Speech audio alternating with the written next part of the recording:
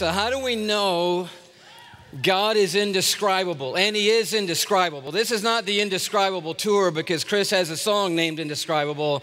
This is the Indescribable tour because the song is about a God who truly is indescribable. There are hardly enough words. What is up with you people, by the way? You're the shouters back there in the Dancing Generation song. I like you people. Yeah, whoever you are back there. That's awesome. Yeah. But we are here tonight to worship. This is an amazing thought.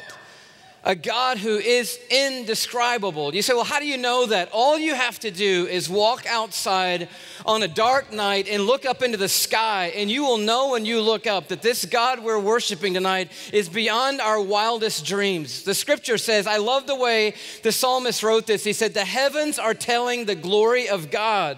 In other words, they're not just up there, twinkle, twinkle, little star. They're on display, and they are shouting back down to all of us who look their way, saying, God is amazing. He is indescribable, incredible, bigger than you've ever dreamed of. He's greater than your biggest prayer, the biggest step of faith you've ever taken. This God is amazing. All you have to do is look up. And the scripture says the heavens are telling the glory of God. The skies declare the work of His hands. Day after day, the psalmist wrote, they pour forth speech. And night after night, they tell us what they know.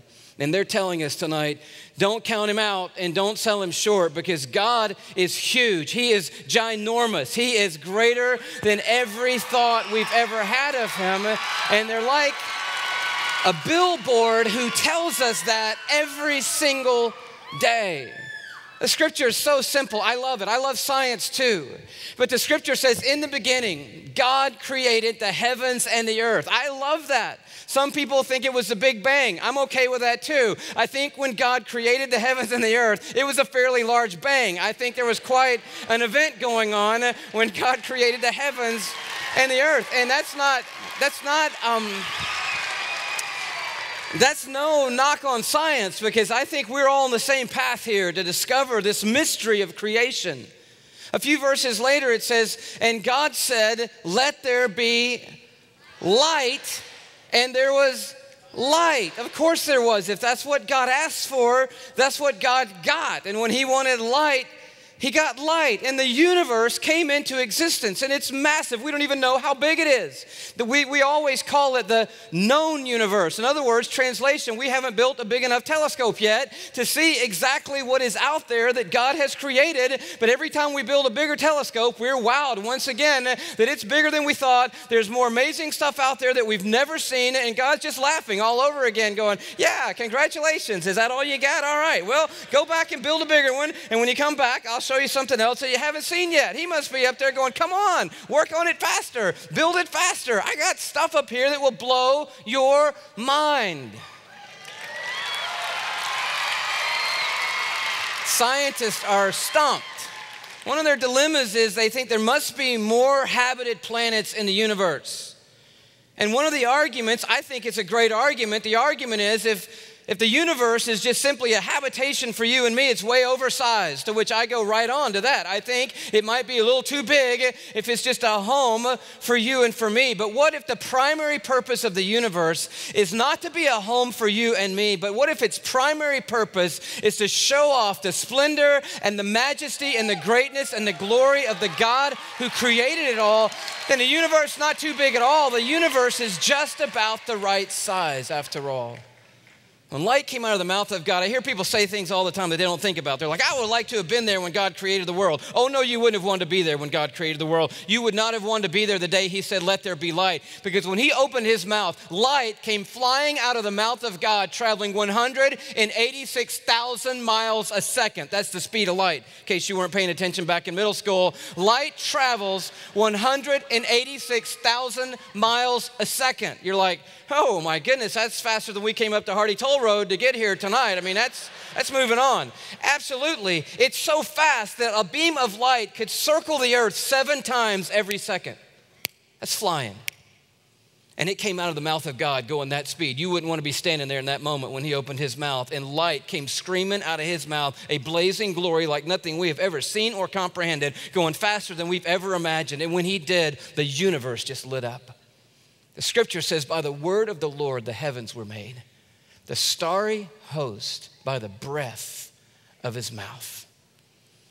We live in a little subdivision in the universe called the Milky Way galaxy. In case you didn't know, that's where you live. Some of you are thinking you live in Shady Grove. No, you're living in the Milky Way galaxy. That's your subdivision in the universe, a very big universe that we have to use something called a light year to get around in. You say, well, what's a light year? Well, that's how fast light travels in 1 year. And we know it's flying 186,000 miles a second. So if light goes 186,000 miles a second for a whole year, it goes 5.88 trillion miles in a year.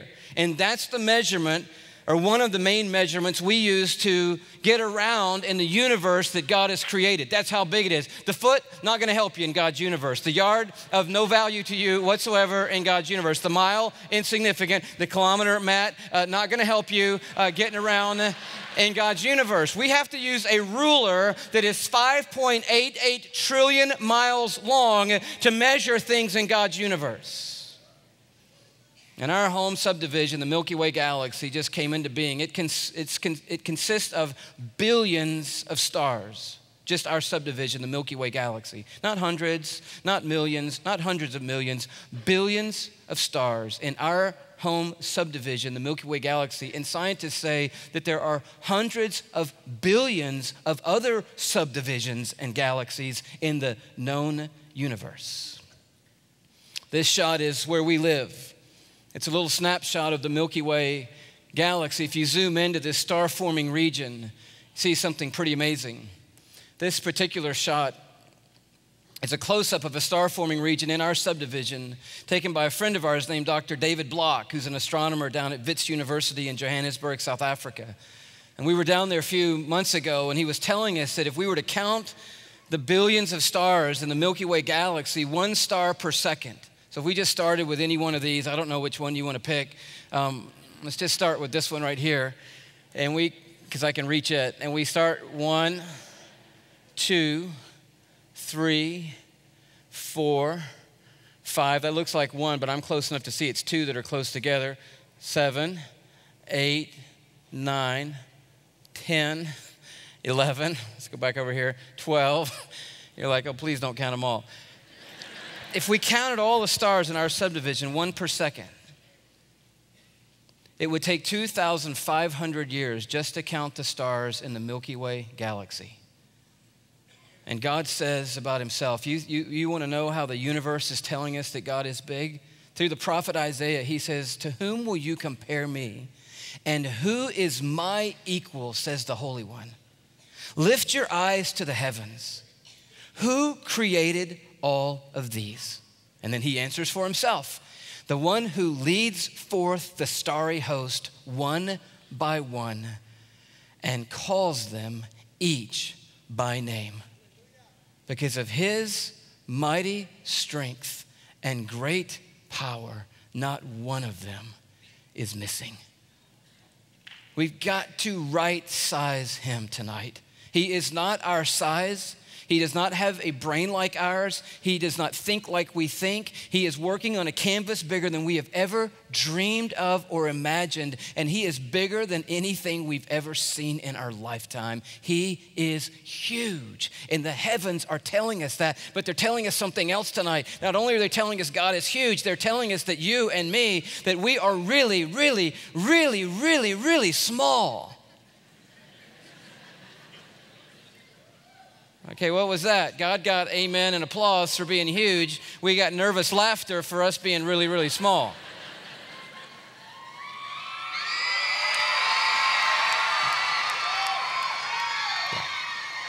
That means a lot more when it comes right after the phrase. But I'll give partial credit for that.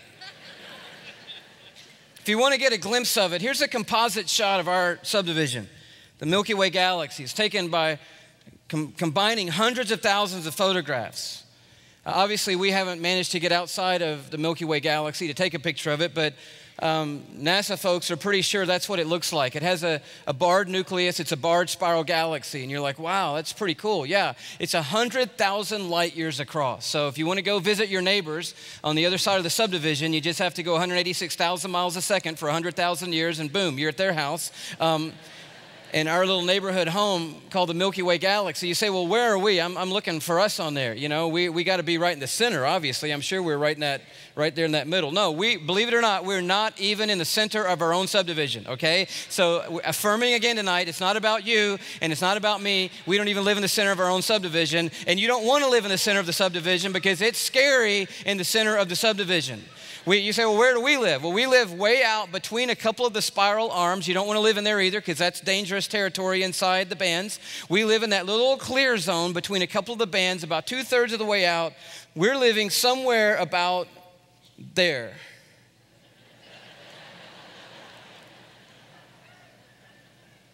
And you're like, well, I don't see me. No. Because we couldn't put a mark on the diagram that you could see that would be the right relative size to our solar system. You know, that's our little cul-de-sac in the subdivision, that we couldn't even put our solar system on here in relative size to the Milky Way galaxy for you to see. It's that small inside the Milky Way galaxy. Scientists say our solar system is the size of a quarter, and the Milky Way galaxy is the size of the North American continent. So our whole solar system is a quarter in the size of an area as big as the North American continent. We're not that consequential in our own subdivision called the Milky Way galaxy. And somewhere in there is a star, one of these billions of stars. It's not the biggest, the baddest, the brightest. It's just one of the stars of the billions of stars. We call it the sun, and around it tonight are orbiting these balls, one of which is called Earth. It's our home. That's you and me. This particular image came from Apollo 17. There was a day, for those of you who are my age and older, you remember when we were smart enough to get off the planet for the first time. Let's hear it for old people.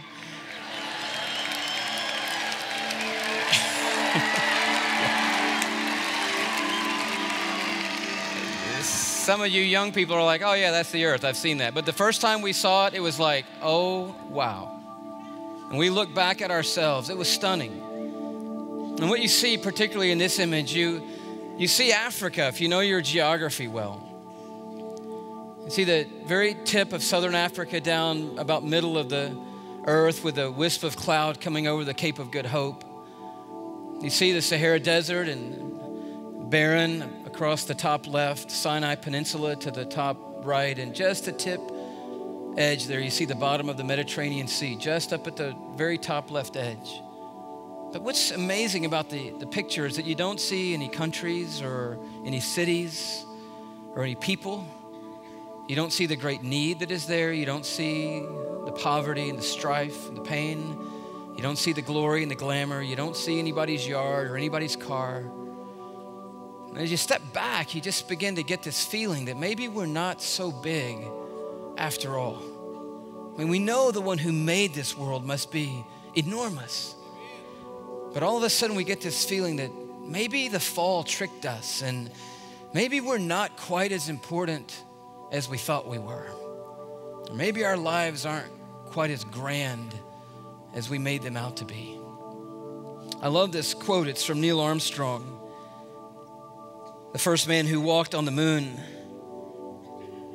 He grabs this thought when he says, I remember on the way home on Apollo 11, it suddenly struck me that tiny pea, pretty and blue, was the earth.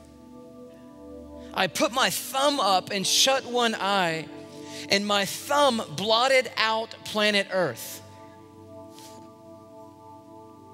But listen to his conclusion. He said, but I didn't feel like a giant. I felt very, very small. I think the psalmist got it right when he said, when I look at your heavens, the work of your fingers, the moon and the stars that you have set in place, what is man that you are mindful of him, or the Son of Man that you care for him?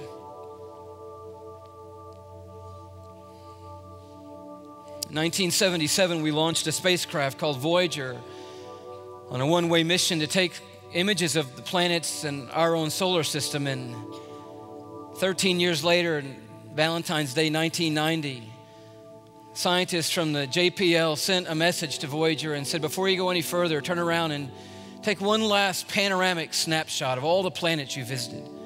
By now, Voyager is 3.7 billion miles away from the Earth. It's traveling 40,000 miles an hour away from the sun. And it turns around and takes a series of photographs. Obviously, you can't get one wide-angle shot of Uranus and Neptune and Saturn and the planets that it's visited, so it takes a succession of 60 images.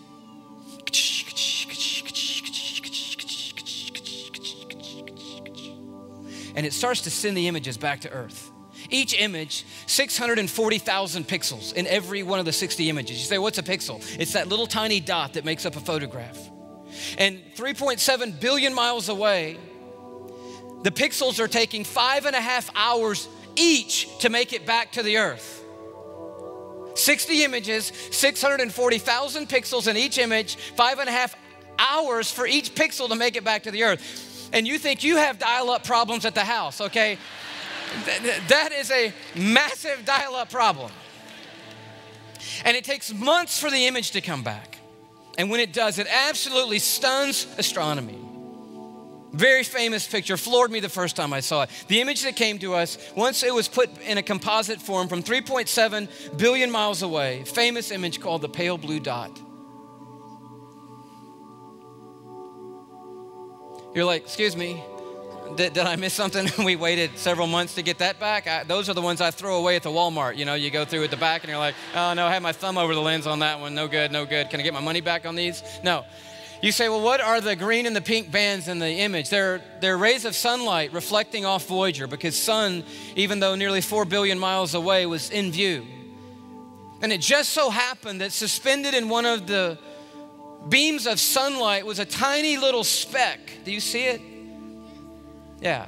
For you guys in the cheap seats, I'll blow it up just a tad for you. It's there. If you're still not with me, it's right there. I don't want anyone to miss it. And we can just go back to the big shot for a second. It's a picture of Earth from 3.7 billion miles away. And it just so happened to be caught in a ray of light. And one famous astronomer of the day said of it, just remarking that everyone who's ever lived their lives lived them out on that tiny pale blue dot that he called a mote of dust suspended in a sunbeam. And I don't know about you, when I first saw it, a shrinking feeling came over me. And I knew in that moment that my life was a tiny little blip on the radar of history, a vapor, infinitesimal little life. You say, well, Louis, you're making me feel small. No, I'm not trying to make you feel small. I'm trying to help you see that you are small.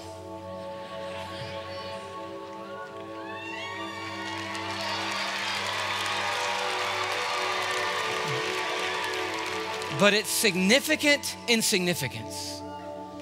Because as tiny as we are known and prized by Majesty, who sent for us and loves us and knows us, even though we are teeny tiny little bitty people on a little bitty speck floating through the vast cosmos that he has made.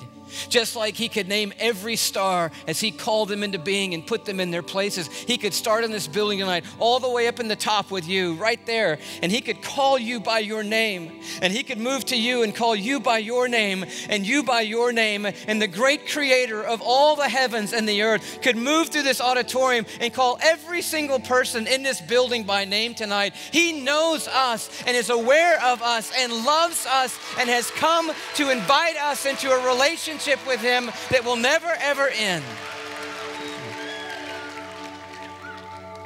It's amazing when you think about it. When you think about how big he is, that we know his name. I want to take you on a quick journey outward if you're up for it. I think you guys are tonight. Houston would be like kind of the home of the space program, by the way, at least one of the key centers. And so I want to take you out a little bit. We're going to go 93 million miles out from that little pale blue dot to our nearest star, our sun, which is what we call it. We're not sure what God calls it. He named it, but we call it the sun. You know it.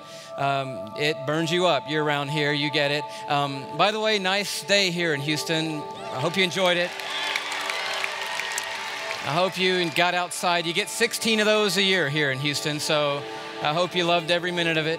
You understand probably more than the other cities that we're going to be going to about the sun. It's a raging ball of fire, people. It is not just up there, nice and happy, smiley face coming up, as we used to draw it as kids. It is 10,000 degrees Fahrenheit on the surface. It is raging intensity. It is like billions of nuclear bombs going off every second. So strong, it's sending light out at 186,000 miles a second. It only takes the beam of light 8 minutes to cover the 93 million mile journey from the sun to your skin in Houston, Texas. And it came out of the mouth of God. We cannot think that he is some kind of mamby-pamby God, some kind of mealy little weak God. He is ferocious, this God we are worshiping tonight. He is intense in power and holiness and radiant splendor and might. And he opens his mouth and things like that just come out of his mouth. We got to remember that tonight. That's who we're worshiping. It's 100 times the diameter of Earth. In case you don't know how big that is, take a look. This gives you a little perspective on us. And that's why tonight when you go to sleep, you want to thank God that we're 93 million miles away from the sun.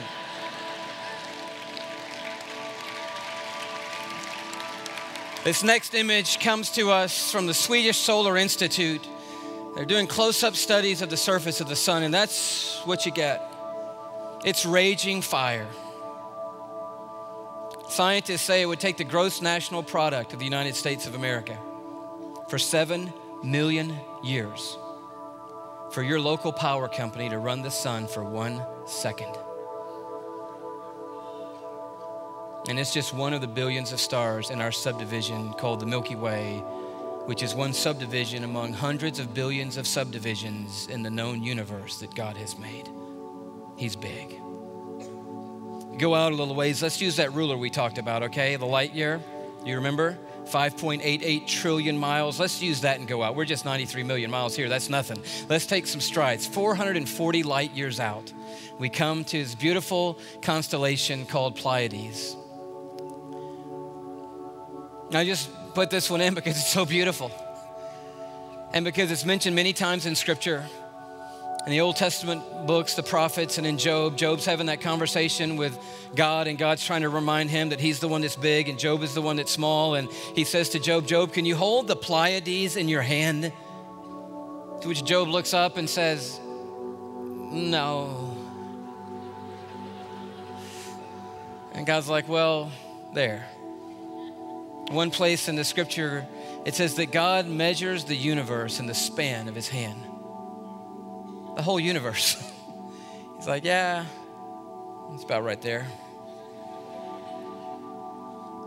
Let's go out a little further. There's so many amazing things. We're going to go 1,000 light years out to the Vela pulsar. Check this out. This is absolutely stunning. Isn't that cool?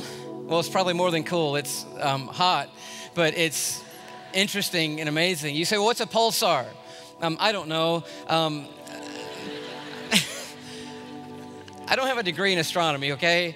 A star explodes into a supernova, can collapse back on itself into a magnetic intensity.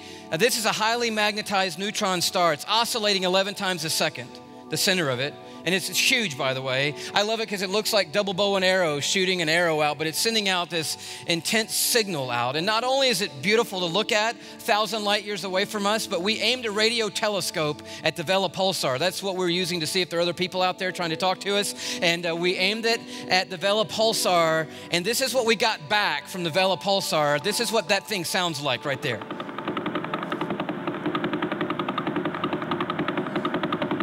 It just does that all day and all night. I don't know Morse code, but it could be tapping out. No, he's big. He's really, really big. He's a whole lot bigger than you think he is. He's really, really big. This God we worship, he's really, really, really big and a whole lot bigger than you think he is. Didn't want to miss out on the worship. Didn't want to miss out. All creation was glorifying God. And the veil of Paul said, all right, here we go.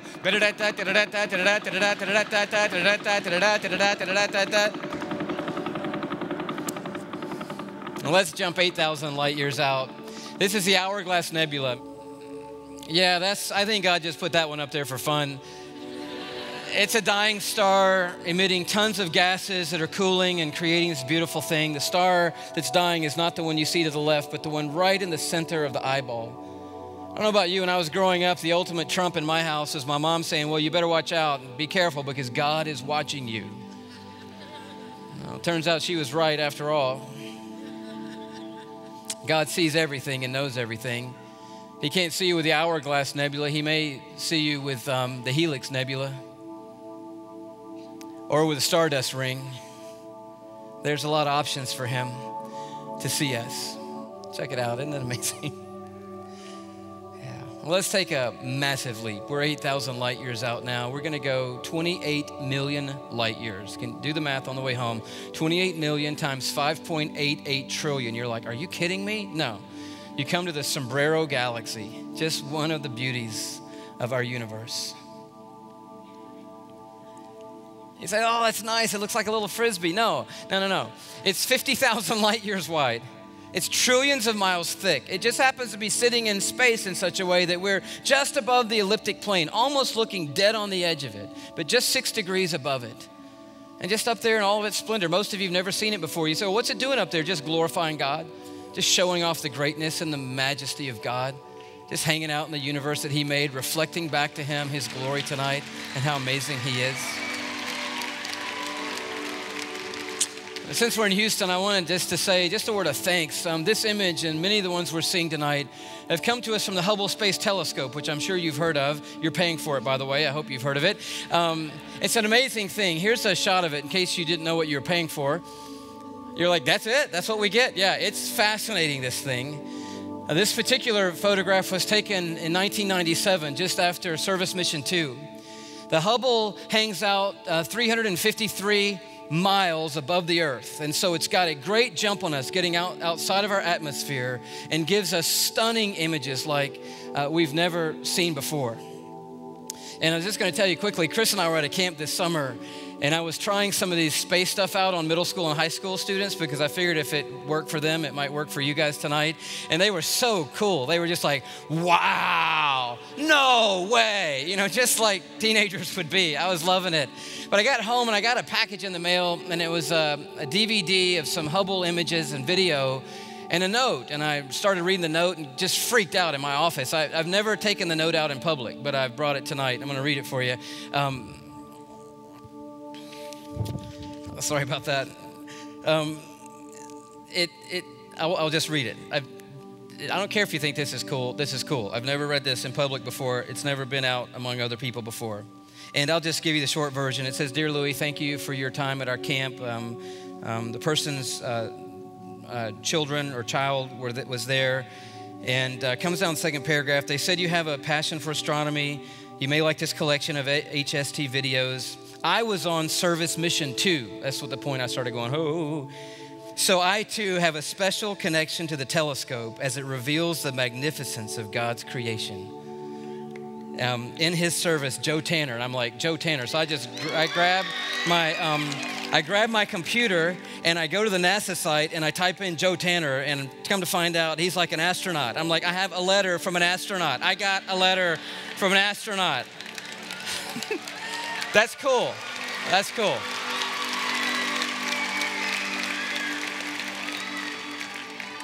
These guys pay a great price to let us see and know a lot of what we see and know. This next image is a shot of some guys in space working on the telescope. I had to turn it sideways, so don't get confused. It kind of goes the other way, but screens are different.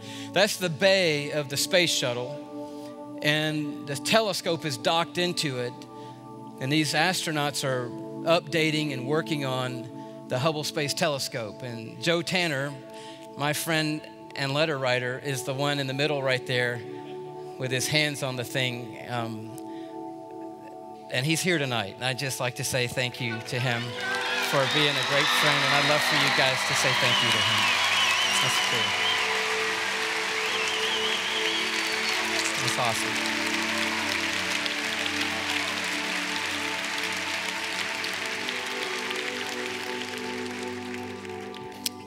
We're going to go out. We're 28 million light years out at the Sombrero Galaxy. We're going to go past it to the darling of astronomy, the Whirlpool Galaxy. It's 31 million light years away. And you can see why it's the darling of astronomy. It sits in space, completely face on to the Earth. It's called a grand design galaxy, to which I say right on to that. It's made up of hundreds of billions of stars. Some scientists say 300 to 500 billion stars. It's called a whirlpool because it looks like it could just suck you in. For a while, they thought it was sucking in this white blob over here to the right. You're like, what's that blob to the right? That's a whole nother galaxy, thank you very much. That's NGC 5195 over there. And the whirlpool's NGC 5194. They thought that it was going to suck it into the whirlpool, but no, they're way, way, way far apart. They're never going to touch each other. Rest well tonight. And after billions of years, they'll just pass each other in space. The pink areas, you say it's so pretty with those little pink twinkles. No, those are ferocious star-forming incubators. And stars are being born in there even as we worship tonight. Scientists say every second in the universe, a new star is born. Stars as big as our sun and bigger. It's being put into place. And God's just naming them all and putting them where they are in His universe. But I want to take you way out. You guys seem like a group that's ready to go way out. I want to take you so far out, I can't even tell you what we're about to see. I can't even set it up. I can't describe it. There are no words. We are going far, far, far, far out.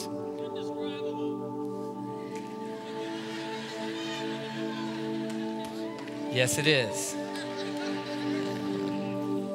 I'll just let you see it.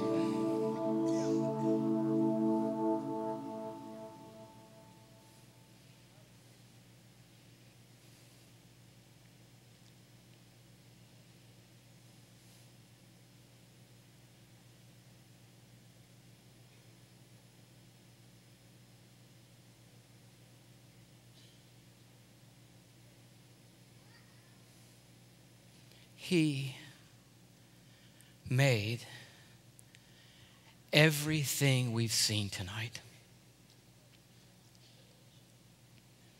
The scripture says that through Jesus, God made the world. In another place, Paul wrote, He created all things, things in heaven and things on the earth. And you say, well, what's the left turn? We're seeing all these amazing things out in the universe, and now the cross. Yes, the cross, the creator of it all, coming to that pale blue dot, the maker of the whole wide universe, hanging on a cross that He Himself created. And you hear the words of Paul, words we've heard many, many times, but so in focus tonight. Jesus, who being in very nature God, did not consider equality with God something to be grasped, but He made Himself nothing, taking the form of a servant and being made in human likeness. And being found in appearance as a man, He humbled Himself and became obedient to death. Even death on a cross. When you hear the writer of the Psalms speaking thousands of years before, and you know why. The Psalm writer said, the Lord is compassionate and gracious. That's who we're worshiping tonight. That's the God we've come here to celebrate tonight. A God who is compassionate and gracious, slow to anger, and abounding in love. He does not treat us as our sins deserve or repay us according to our iniquities. Praise God for that. We don't get from God what we deserve. We don't get what we have earned because of our rebellious hearts towards Him. But listen to what we get. He says, for as high as the heavens are above the earth. And we don't even know how high that is. Our ruler won't go that far. We're not even sure what the upside is of the heavens that are above us. But the psalmist says, as high as the heavens are above the earth, so great is his love for those who fear him. And in the next breath, he says, and as far as the east is from the west, that's how far he has removed our transgressions from us. I don't know who you are. I don't know what you've done. I don't know what your life looks like. I don't know what you're trailing behind you. I don't know what kind of shame, what kind of mess, what kind of failure that you're trailing behind you in your life. But I know this. I know that long before you made a mess out of your life, God the Father made a mess out of his life. And there is a shadow of Calvary over this building tonight. It is the shadow of the cross of Jesus Christ. And there is freedom here. There is forgiveness here and cleansing and newness and washing because Jesus Christ, in him, there is therefore now no condemnation. Guilt is over and shame has been done with at the cross of Jesus Christ. And that's what we call astronomical grace.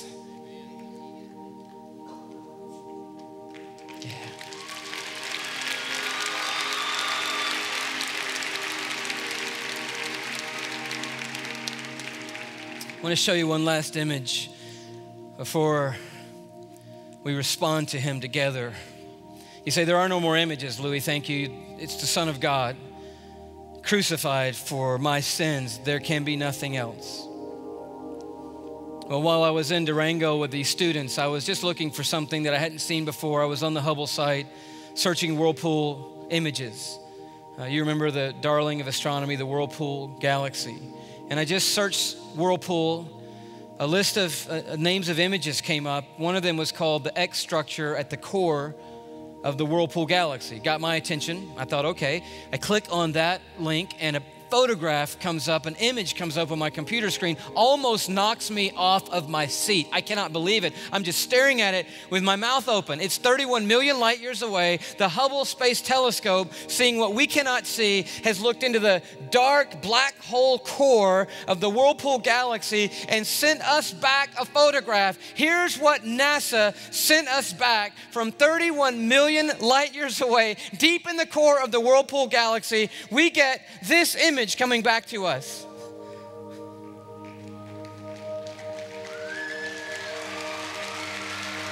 Wow!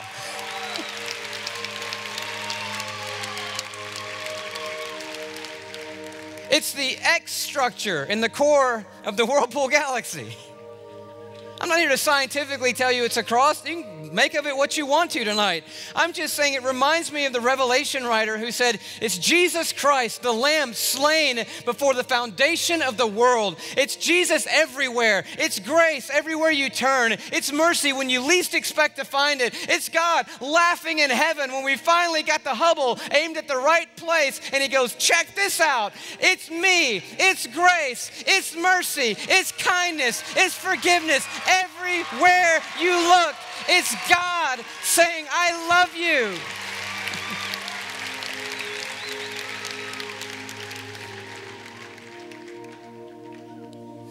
There's grace everywhere.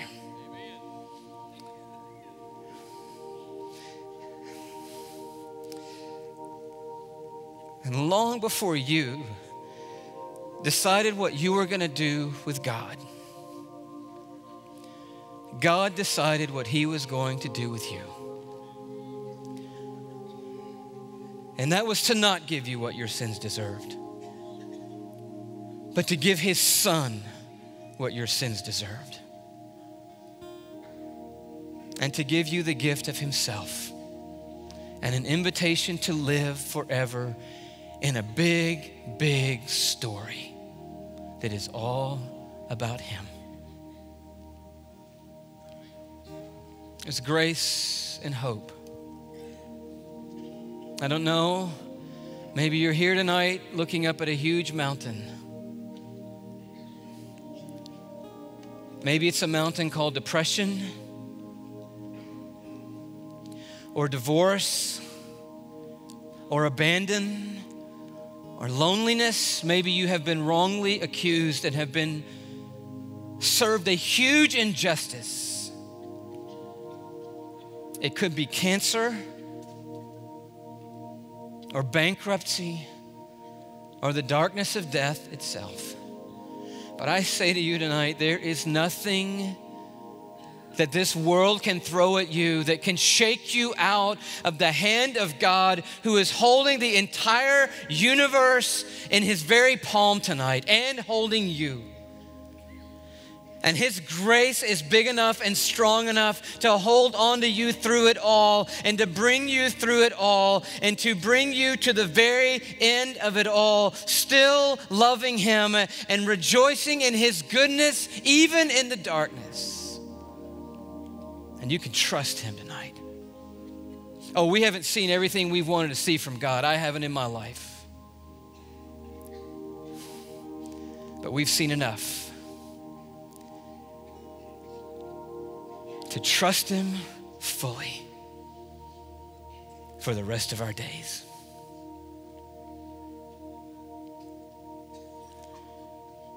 It's love so amazing and love so divine. It demands, deserves, should get back our soul and our life and our all. Thank you, Jesus Christ, Son of God, creator of all things, Savior of the world.